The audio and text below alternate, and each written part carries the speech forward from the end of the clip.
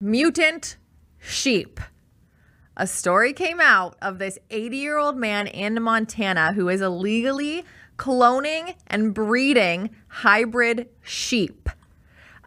He imported these parts, the testicles, of a Marco Polo sheep from whatever country in the Middle East without declaring them. He sent the DNA from those illegally imported testicles to a lab to create cloned embryos, which then he implanted into some female sheep in his ranch. He successfully birthed a genetically pure Marco Polo ram. He gave it a cute little name, and he was essentially making these. So like a regular ram, a mature ram can get like 175 to 200 pounds. This one was over 3. Like it had the potential to be over 300 pounds. So there's these giant sheep. He's making them to sell so that people can hunt them. Like he's cloning these sheep. For them to die? Yeah. He's cloning these mutant hybrid sheep. Where is this? Oh, Montana.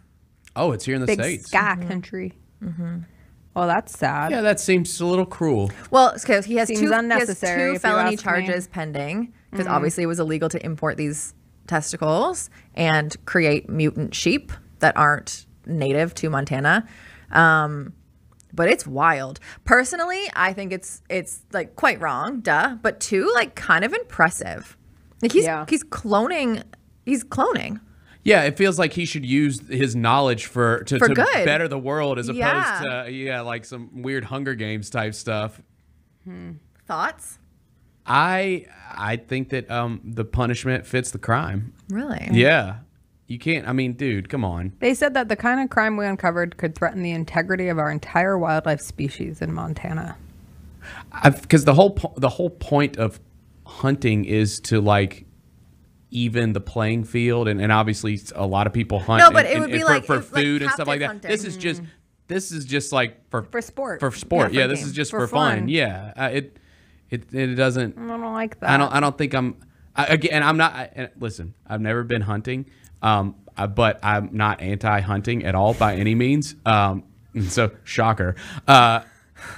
God, Bennett, just put on the red hat. But this seems a little wrong. So to further it, that one You've never been hunting? I never have. That shocks me. Just because most people in this state, I feel like, have hunted at some point. And you look like you would hunt. Yeah, I never have. No, Bennett likes to play this card. Bennett's artsy. Bennett's an artsy guy. Know me. Y'all don't really know me.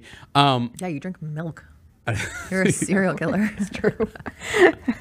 Dude, there's nothing wrong with a glass of milk. Jessica, I would first like your thoughts on the mutant sheep before we go.